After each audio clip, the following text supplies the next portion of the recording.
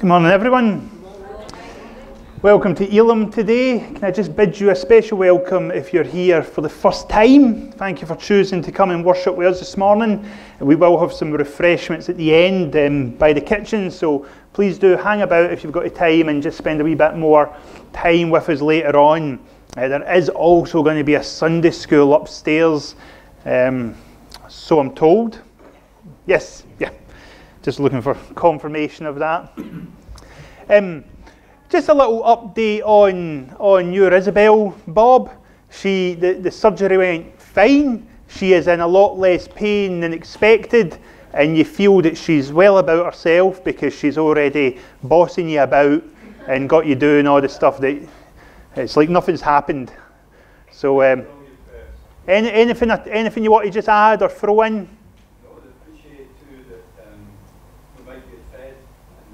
Yes.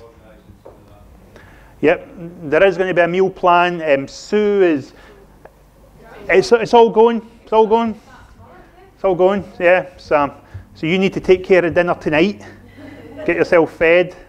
I said to Bob and Isabel about the meals and stuff, and Bob was like, you know, I'm just happy with an egg.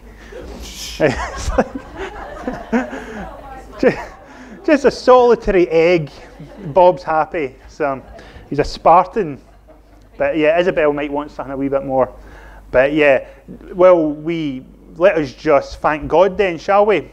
Lord, we do thank you for this good news. Lord, it was a prayer for a lot of us that Isabel would be safe and well, and it appears that she has been. So God, we give you glory for that.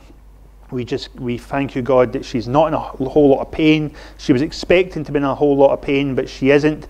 So we give you glory for that, God, and we say thank you. And we just ask, God, that you just accelerate her healing, keep her at peace, keep her in good health, and bring her out of this stronger and more faithful and more ready to jump up and down and praise you than she was before. In Jesus' name, amen. Amen. And before we move into a time of worship, just one other thing. We did get a message from Liz today just saying she is not here now. She's had to go into hospital. We don't have all the kind of details on that, but perhaps we just stand. Is that okay? Have you? Okay, yeah. Abdominal pains, suspected gallbladder. She did have a little bit of work on her gallbladder, which kind of was unsuccessful last year, which caused her quite a bit of grief, and then I think her medication maybe took care of some of it, so it could be that flaring up again. But let's just commit Liz to the Lord. Father, we just lift Liz up to you right now, God, and Lord, Liz, she just seems to be going through so much all the time. She was in at the beginning of the year last year, I think, with the gallbladder stuff, and then she had to have that really invasive heart operation, God, and we give you thanks for the way that she has recovered from that and came through it. But here she is again, Lord, in the hospital, and she's got so much pressure in her life and so many external things always niggling away at her and trying to drag her down. God, we just give you praise for her faithfulness towards you.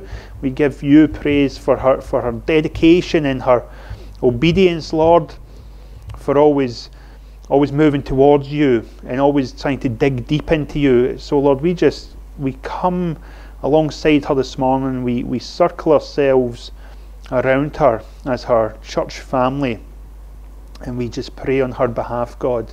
Lord, we just say, fill her with your Holy Spirit. Lord, fill her with your strength and your power, God. Resource her. We pray, Lord, that the roots of her spirit would just grow deeper and deeper right now into the well of your love and your power and your care. Lord, may she know your presence in her spirit, in her soul, and in her physical body, Lord. Lord, would your healing power flow through her in the name of Jesus. Touch her stomach, God. Touch her gallbladder, Lord, and just bring her perfect healing. We pray, God, that she is released from hospital today. We pray that she's released quickly and that there is no concerns, that this pain is gone, any adverse symptoms are gone, Lord, and she is released with a clean bill of health. In Jesus' name, we lift her up to you this morning. Amen. Amen. Amen. Just as we begin to move into a time of worship, I was praying this morning upstairs with Manny, our little kind of morning prayer meeting. You're all invited to it, by the way. And the Lord just felt this impressed on me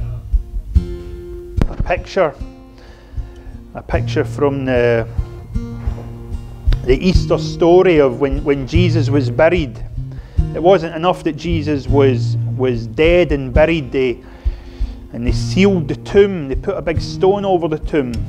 But then the enemies of Jesus went to Pilate and demanded more security. And Pilate said, "Go away then and make the tomb as secure as you can. Put the stone in front of it, seal it afterwards, and then set a guard in front of it."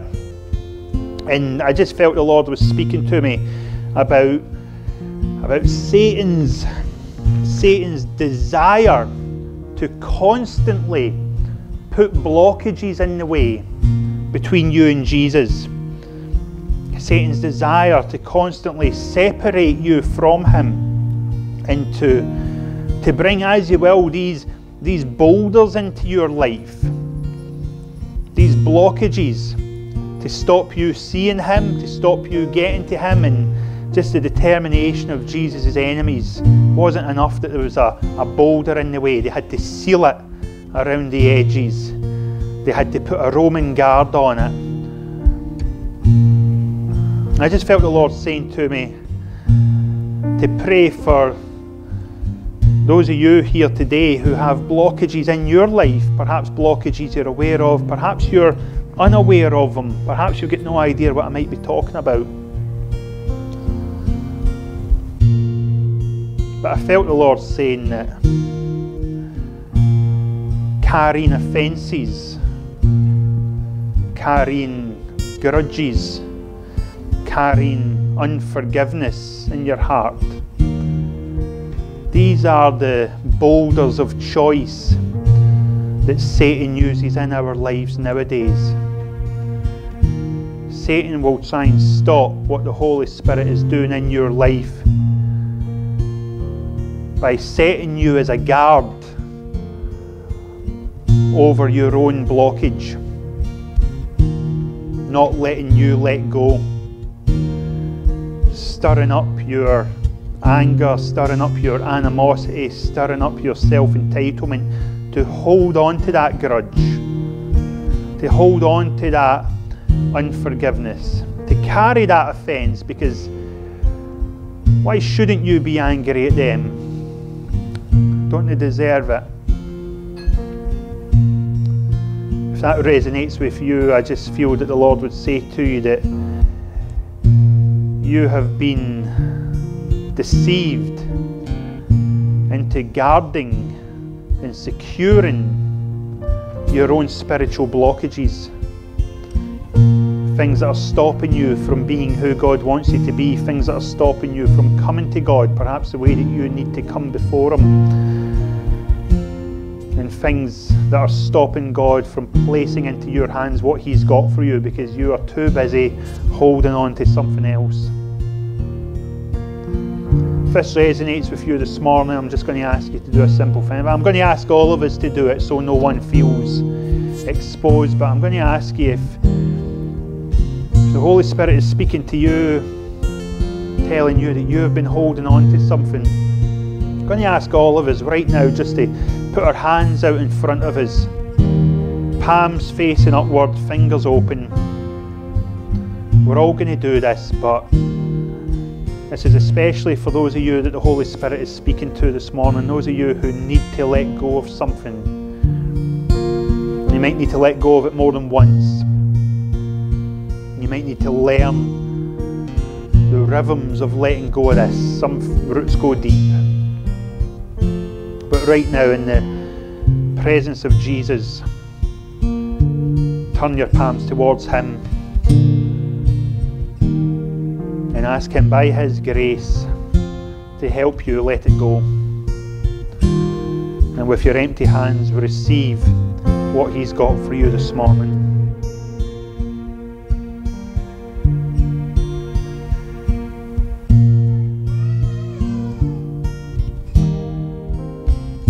Father, we come before you now, your children and your servants, God, our lives committed to you. And we know, Father, that we will fail in our mission of serving you if we are preoccupied holding on to our own stuff. Lord, we want our hands to be free to take hold of what you have got. We want our souls to be free of anything toxic and anything polluting that is holding us back or keeping us down. We ask this morning, Holy Spirit, come and blow through this building.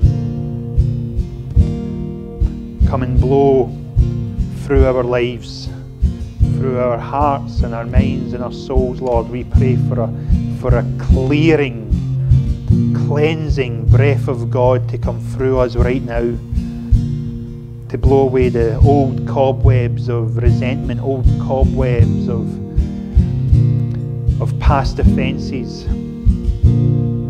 Come and blow the dust and the stir and all the rubbish away, Father, and clean us up again for our service in Jesus. Come and have your way, Father. Lord, we pray in the name of Jesus you would give to us what you want to give to us this morning, Lord. For those who need healing, we pray for healing. For those who need compassion and counselling in their very souls, God, we pray that the presence of God, the love of God would be poured into them. Lord, for those who need courage this morning to keep on going, strength to get back up, guidance, Lord, to know what to do. Lord, we know that you are available, we know that you are here, we know that you love us and are for us. So we pray, God, come and be the God we need you to be this morning. And may anything of us that stands in the way be blown out the way this morning, God.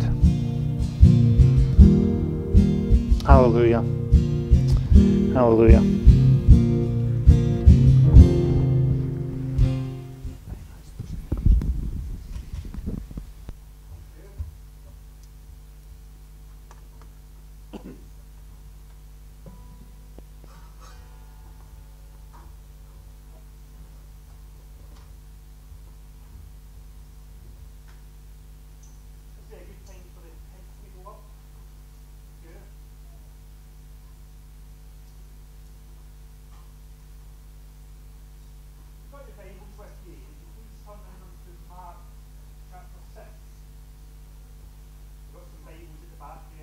Needs to borrow one this morning, and as always we just put that little invitation out there. If you're here today and you don't have a Bible that you own, maybe it's your first time in a church, you're very welcome to take one of those home with you and just keep it as a little gift from us this morning.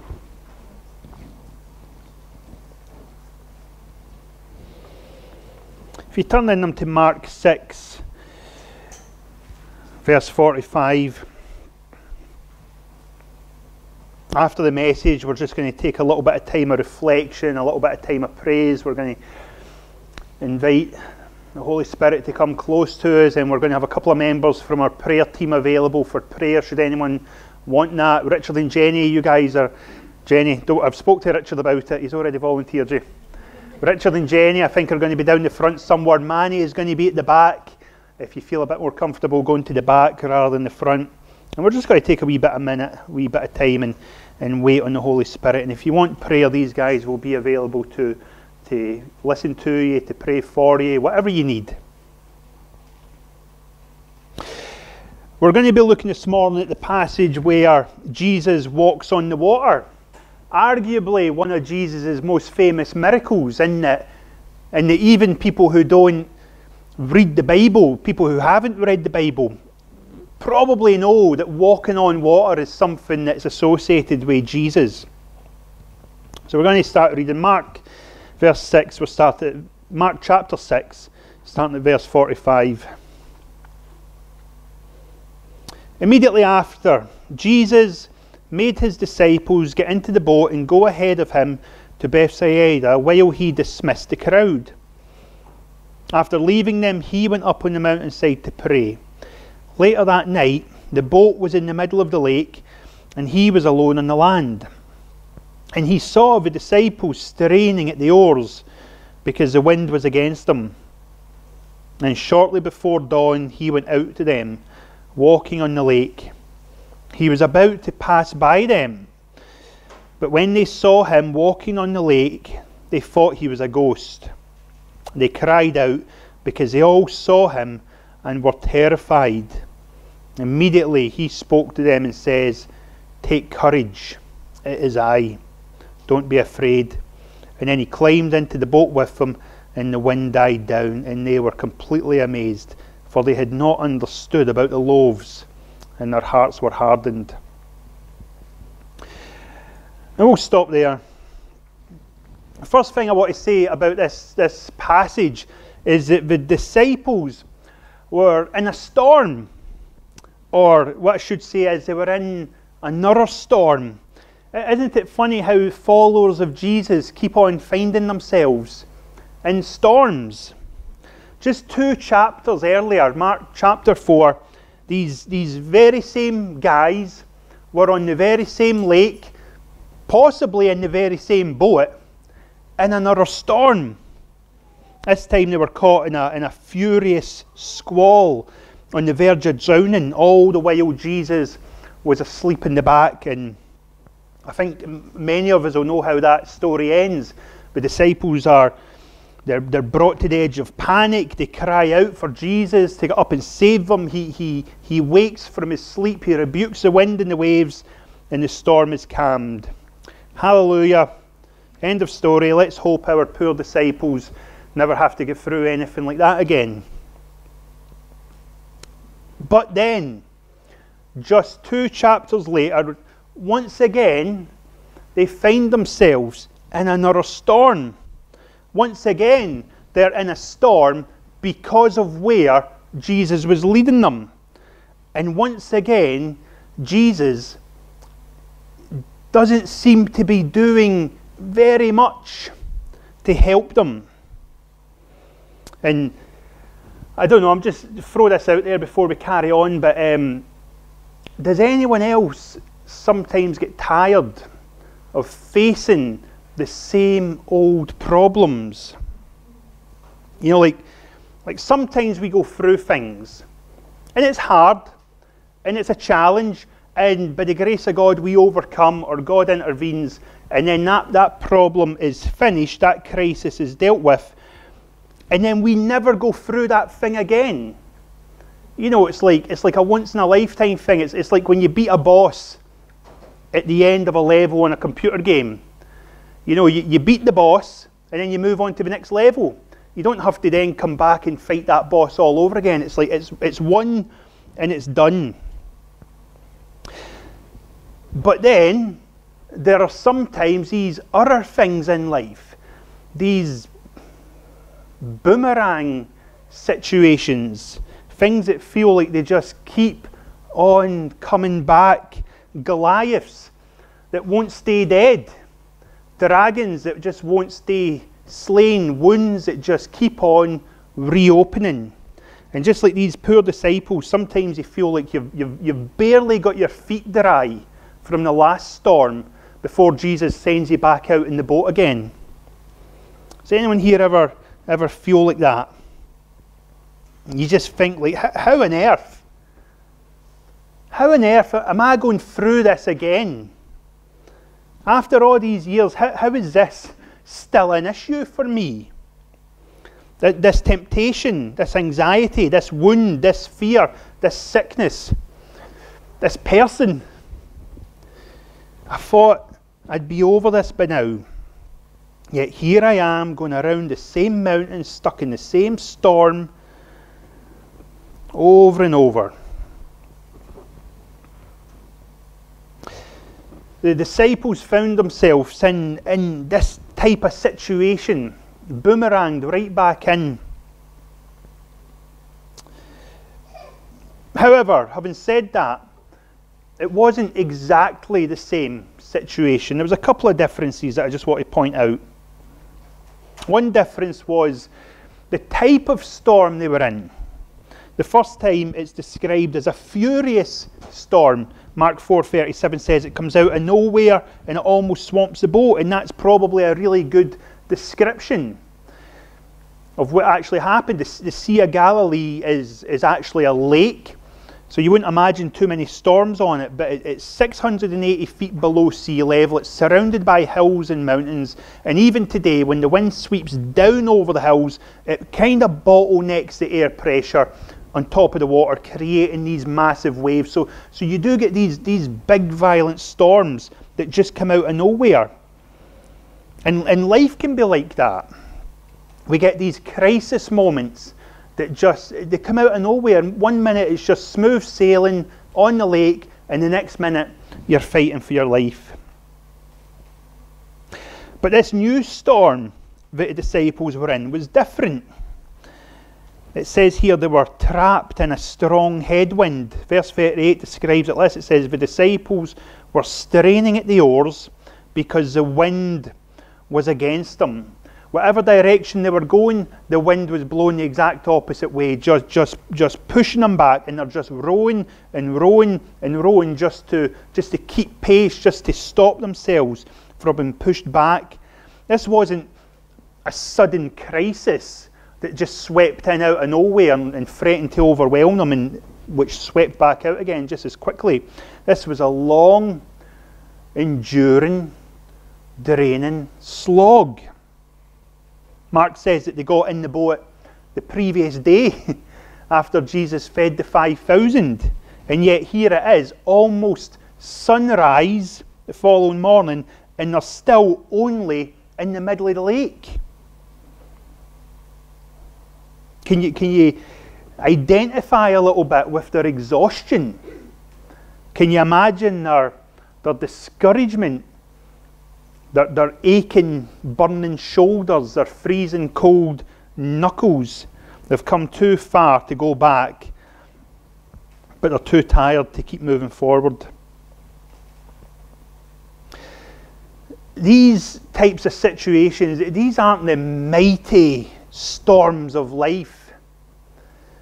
These are the marathon storms of life. The ones that just never seem to end, the ones that just slowly grind you down, wear you out. Some of these storms are situational, like trying to live with a chronic illness, or a single parent, or maybe even two parents trying to raise kids while holding down jobs and not getting a minute to kind of breathe. Being married to someone who maybe causes you more grief than joy. Some of these storms are storms of the soul, like living life with a temptation you can't shake, or a trauma you can't move past, with a wound or a weakness, with an addiction or a regret. Whatever it is, can we all just agree everybody's got something? We've all got something, a headwind in our life that never gets tired of pushing you back.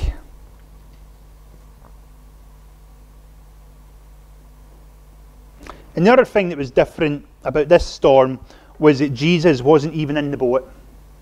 During the first storm, Jesus was sleeping. Doesn't seem like he's been a lot of use there, but at least he was there. And when they got desperate enough, they cried upon him. He woke up and he dealt with the situation. But this time, Jesus isn't even in the boat. The supernatural Saviour he's not just silent, he's absent. He's not just sleeping, he's missing. And time again, throughout your own spiritual journey, you are going to find yourself in a situation where Jesus just seems quieter than usual, where he just seems a wee bit further away. Just seems like he's not really with you in it. There'll be times when he doesn't answer your prayers straight away. There'll be times when he doesn't calm that storm. And there'll be times it feels like he's not even in the boat at all. Have you ever felt like that?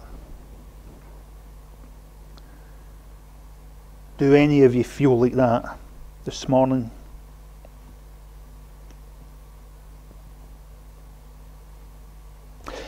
Here's the thing that I want to kind of move on to. Just because they couldn't see Jesus doesn't mean Jesus couldn't see them. Mark makes this really clear. Verse 47, later that night the boat was in the middle of the lake and Jesus was alone on the sand, and he saw them straining at the oars because the wind was against them. Jesus saw them. They couldn't see him, but he could see them. Yes, he was missing, but he was also watching. They were aware of his absence. He was aware of their obedience. And the reason Jesus could see them is because he was higher than them. Mark's already told us when the disciples were out in the boat, Jesus was up the mountain praying. He probably had his eyes on them the whole time. Before our kids were born, one of our kind of favourite spots to go to was Cat Bells in the Lake District by Keswick. And Cat Bells is a lake, is a mountain by a lake, made famous by Beatrix Potter, because Mrs. Tiggywinkle lives up there somewhere, up in the summit. She's got a wee house, or a wee door if you go and look for it. And we've noticed time and time again, see when you're on the lakeside or you're on one of the wee boats, see if you look closely on a clear day, you can see people up the mountain. You can see them with their wee backpacks and high vis moving about like little ants. See when you're on the mountain, you see everything. You see the whole lake, you see every boat on it, you see the people at the other side. It's a different situation. And Jesus was able to see them because he was higher than them. And guess what? He is still higher than us. In a sense, I think this kind of image we get is a bit of a prophetic picture of where Jesus is now.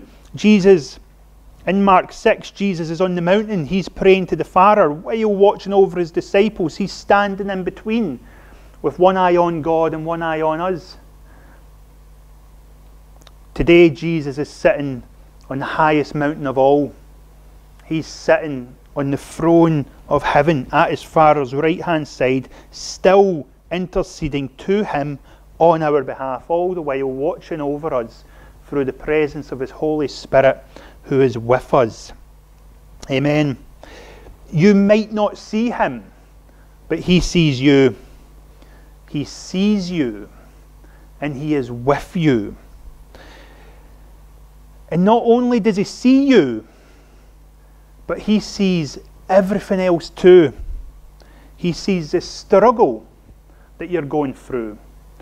He sees the maturity that's been formed in you as you trust in him. He sees the strength that's growing in you as you endure. He sees you giving glory to God one day for this very pain that you're feeling right now. He sees you ministering to others through the grace that is being formed in you by this difficulty. He sees you thanking God, believe it or not, for not rescuing you today like you are asking him to, but for letting you endure and letting you overcome by forcing you to rely on him evermore.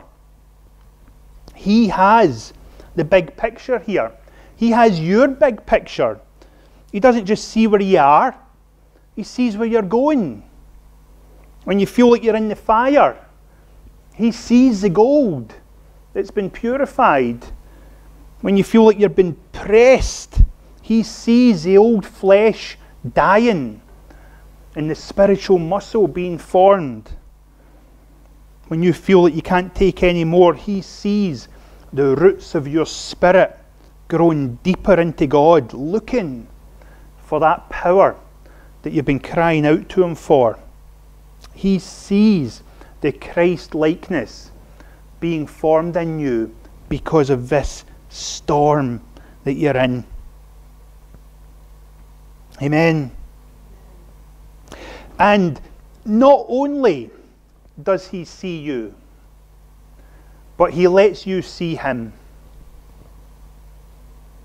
The other encouragement we see here is he lets you see him. Look at what Mark says, verse 48. Shortly before the dawn, he went out to them, walking upon the lake. He was about to pass by them, but when they saw him walking, they thought he was a ghost, and they were terrified, and they cried out. But immediately he spoke to them, and he says, "Take courage, it is I, do not be afraid." This is the famous scene where Jesus shows his supremacy over nature by walking atop the water.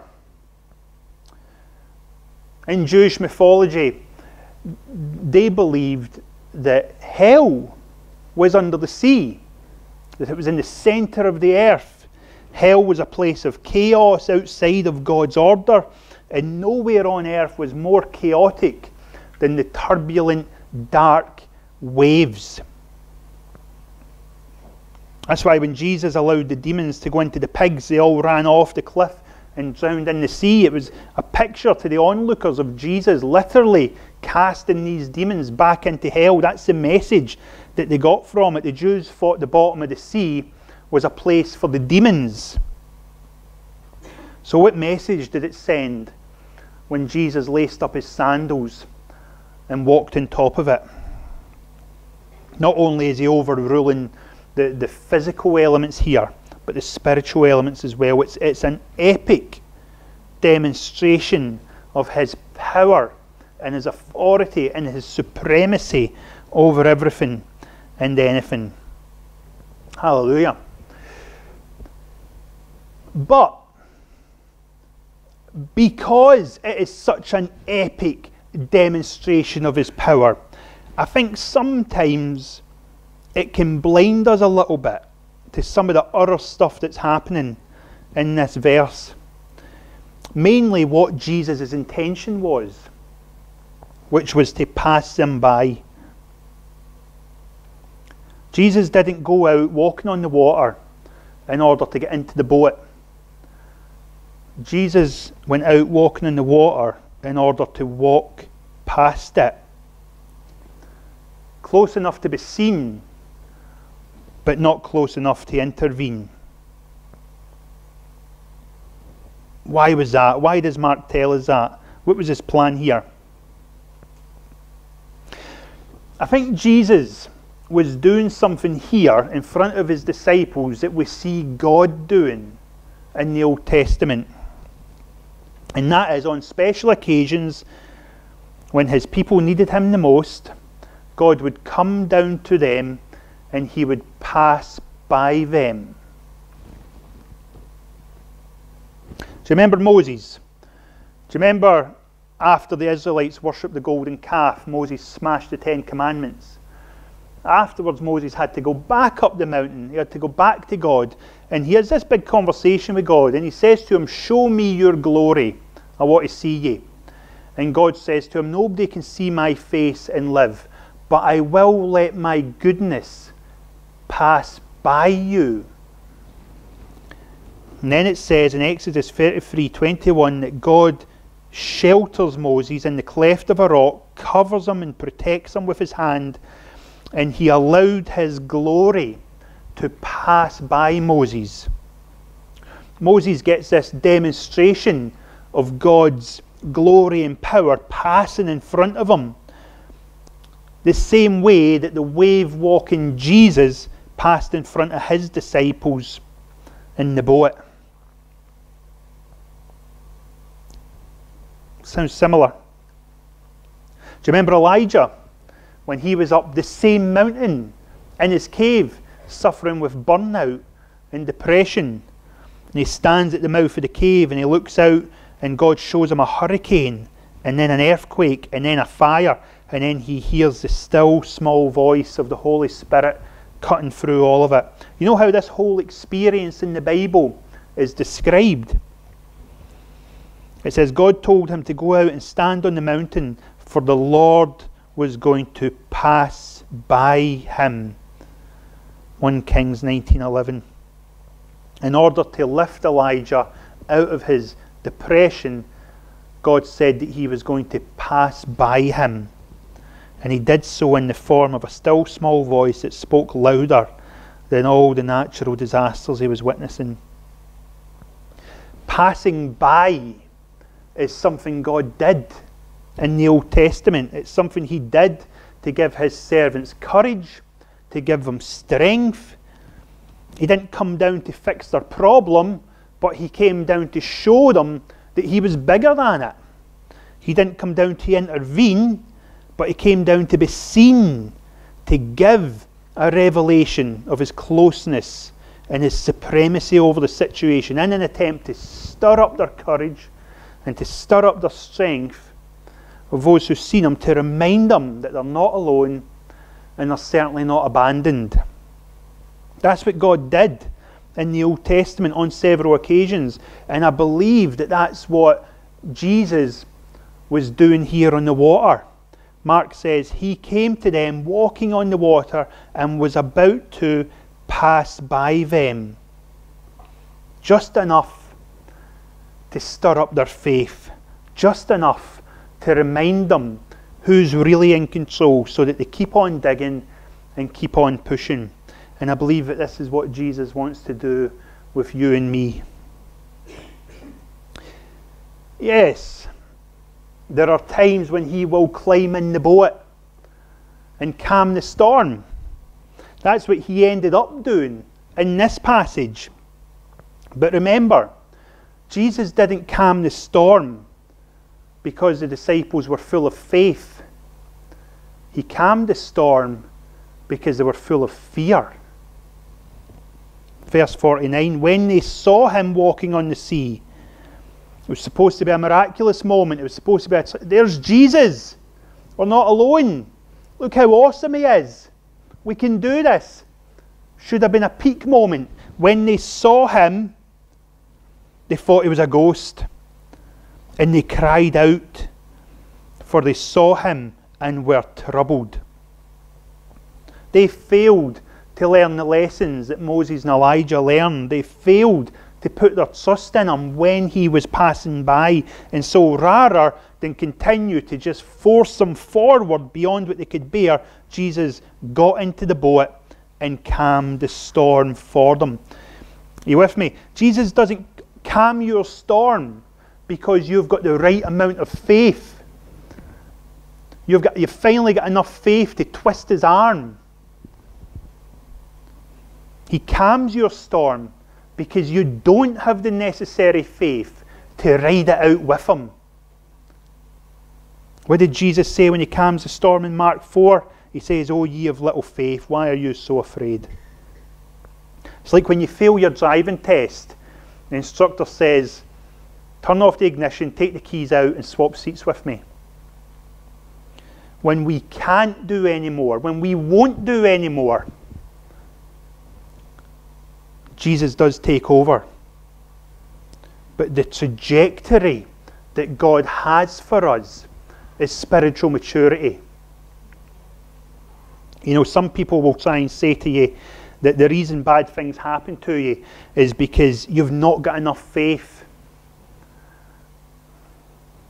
I don't think that's right. I think sometimes it's the people with the greatest amount of faith who go through the greatest trials, because God knows he can trust them with it. God knows that those children of his are strong and getting stronger, and they're not just some damsel in distress that needs to be supernaturally rescued from every bad day. 1 Corinthians 10:13 says, God does not allow us to be tempted beyond what we can bear. And so if what you are facing is great, then so too must be your ability to bear it. Otherwise, God wouldn't be letting you bear it. Amen. Jesus lets us bear the weight. He lets us fight our giants. He lets us stand in the fiery furnace for a time. But when He does, you're never alone. And there will be moments throughout where His goodness, where His closeness, where His presence passes you by. There'll be moments in your worship, there'll be moments in your prayer, there'll be moments in your tears where the Spirit of God comes close to you. Not to intervene, but to be seen. Not to change your situation, but to change your perspective. Not to calm your storm, but to calm you despite it. To switch your focus from the waves to the one who walks on top of them. Invite our music group just to come up, please. Can we just get a wee bit of music before we move into a time of reflection? Have you been struggling, trapped, stuck in your own headwind this morning? Remember that Jesus sees you in it. Remember that you're not alone, that you're not abandoned, and that you're not forgotten. You are in His sights. And though He may not be jumping in straight away to take the struggle away, He wants you to know that He is with you in it. And He wants you to know that He is in it to bring you to a place where your faith in Him takes you through it. So hold on. Hold on to those moments of encouragement. Hold on to those moments of closeness when He passes you by. They're like little road signs reminding you that you're on the right track. Remember, your sat-nav's never more quiet than when you're going in the right direction. If that's you this morning, let's just invite Jesus to come and be close to us right now. Shall we stand? Let's invite Him. Invite His presence. Invite His encouragement. Invite His Holy Spirit to come and have His way. If we could just do without the singers for a wee minute. Let's just have a wee bit of music.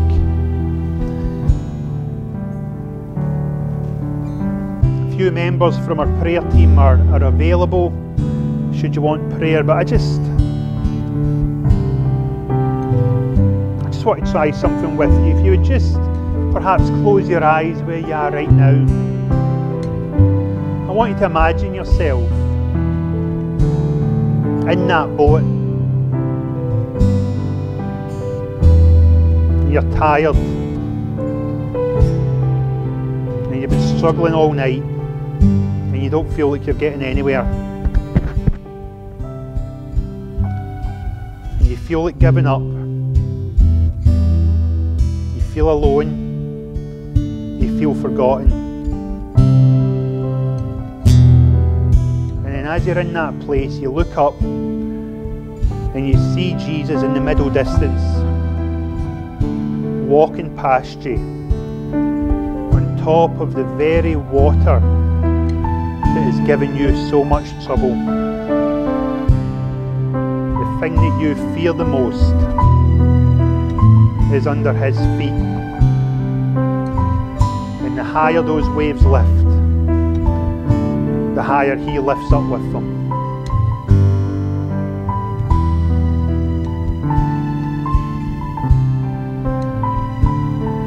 As you see Him, Jesus is turning and He's looking at you, and you're locking eyes.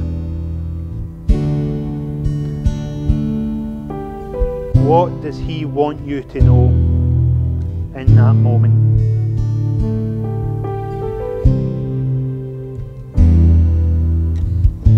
What is the voice of the Holy Spirit saying to you in that situation? You're still carrying the weight. You've still got to keep that boat steady. But Jesus is there. And you see His overcoming power resonating all around them. What does He want you to know right now, in this moment, as your eyes meet?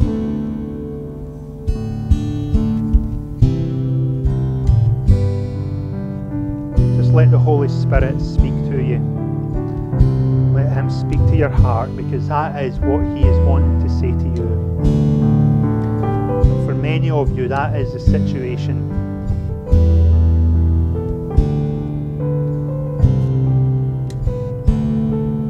We can have a moment right here where the God of heaven passes by us.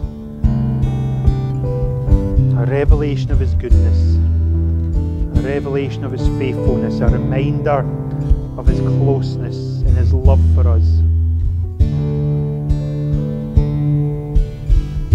Doesn't mean your problem's going to be solved by the time you go home today. But that's not what's important.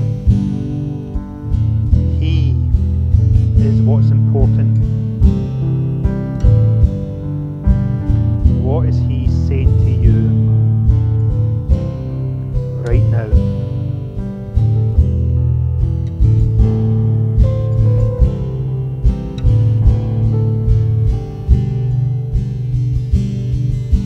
Just going to stay in this moment and let the Holy Spirit minister. And we'll move into a time of worship, and the prayer team will be available.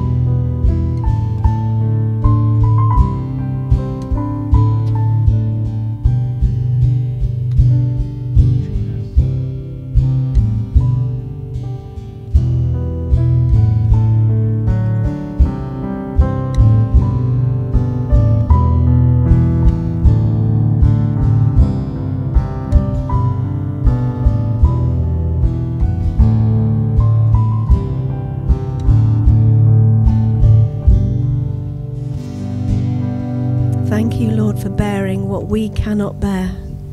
Thank you, Lord, for taking that shame, that sin, Lord, the burdens that we could not bear. Thank you, Lord, for taking our place, taking what we should have taken, but we couldn't bear. Thank you, Lord, for saving us. Thank you, Lord. Thank you, Lord, King Jesus. Amen.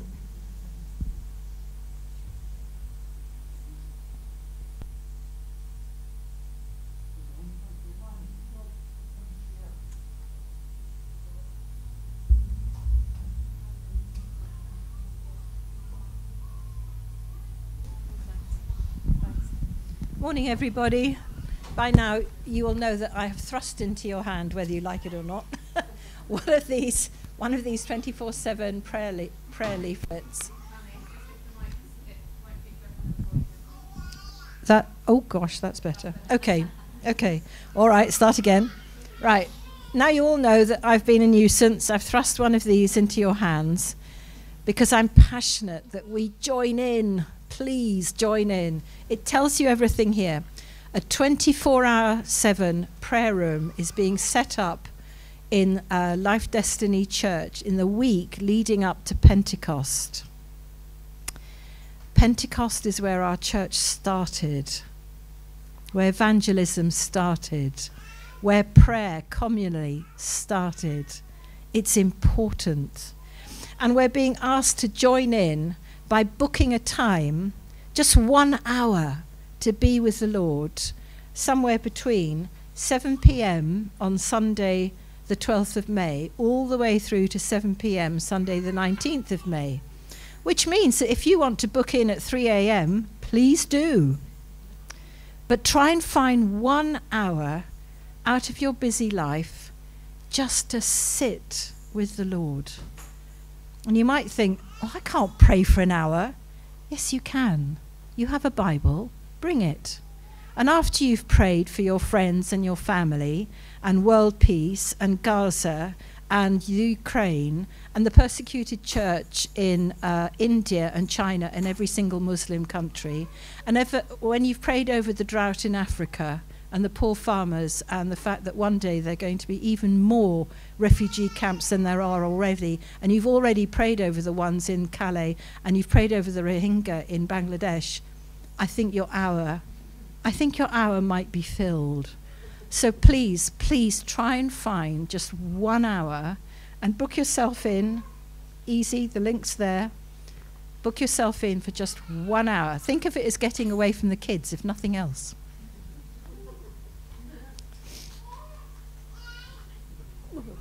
Sorry. Thank you, Manny. Yeah, so that's going to be over there, isn't it? So check out the website, and maybe somebody will be brave and go for one of those AM slots, one of those middle of the night ones. Well, thank you, everyone. Thank you. That was a new song, wasn't it? I've not heard that one before. That was good. Well done. Apart from last week. Did we do it last week? Just at the beginning. I was... Was it? Ah, right. I was so with the Lord at that moment that I don't notice these material things sometimes. But thank you. I look forward to it being perfected. No, thank you very much. That was wonderful. Good. Let's have some refreshments. God bless.